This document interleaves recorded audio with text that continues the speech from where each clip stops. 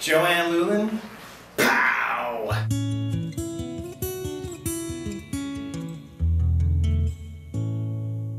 We were born here in Northeast Ohio.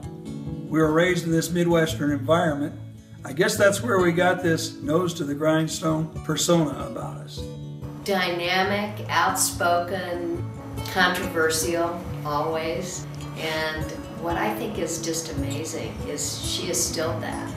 Plus she's an Irish lady, which means it will get done. It was about 20 years ago. I got a phone call from a very frantic JoAnn, and she said, "Oh my God, John, I've got cancer just like our mother."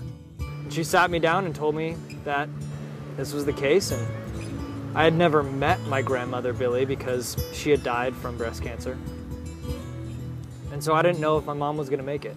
Oh, and she's had cancer twice, or should I say she's kicked cancer's ass twice. She's Superwoman. She really is. I don't think she sleeps. She claims to sleep. I don't really think she sleeps. I think she's just got a constant engine that is going nonstop. Well, when I first came to Breast Cancer Action 3 years ago, JoAnn Loulan was legendary. She had been running this fundraising luncheon at that time for about 7 years. The first luncheon that I went to, I didn't know what to expect. But I was not prepared to laugh as hard as I laughed at that luncheon with JoAnn. She's an amazing host, and people come back year after year because of who she is, her passion, her dedication, her energy, and her fire. BCA really reflects JoAnn's personality, which is to challenge authority when it appears that the authority is not really paying attention to the needs of the individuals. But also, I think she feels, as we do, that BCA is an organization that is a truth-telling organization. It's an authentic organization. And it's not only speaks the truth, but it speaks truth to power.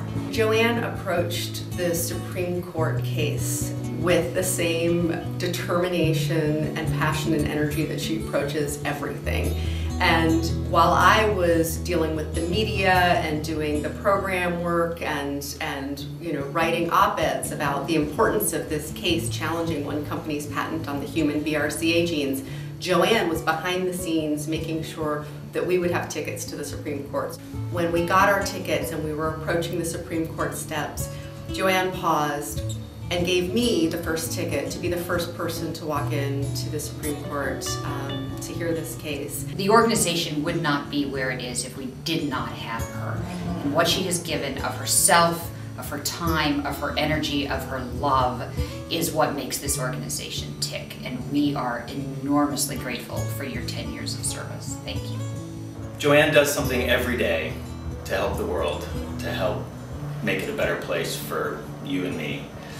And as we're seeing today, she's continuing to raise awareness with BCA, to raise money to fund change. Thank you, Mom, for having the courage, determination, and energy to defeat cancer twice and take that pain that you went through and took many members of our friends and family and turn it into something positive that will save countless daughters, mothers, and grandmothers. I love you very much, and I know everyone else does too. Our mom was able to do an awful lot of philanthropic kind of work herself. And JoAnn's far more like her than I am like her. She is an activist. She's got activism in her blood. Oh sure, let's do a biopsy sometime. Your place or mine? What you might not know is that my mom's a superhero. It's true. It's the only way she gets this stuff done. Don't tell anybody though.